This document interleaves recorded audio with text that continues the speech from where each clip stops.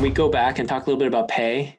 I mean, I know for banking, it's pretty standard. I think a couple of years ago, what were you making, like 85 base or something like that, or 90 base, or 85.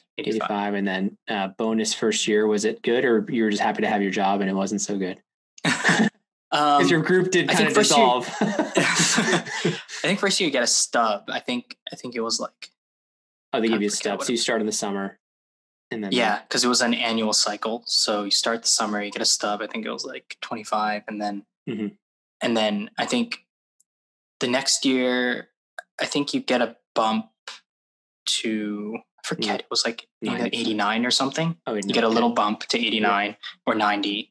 And then the first year, the bonus was actually, I was surprised. It was like pretty decent. I think it was like 70, 75.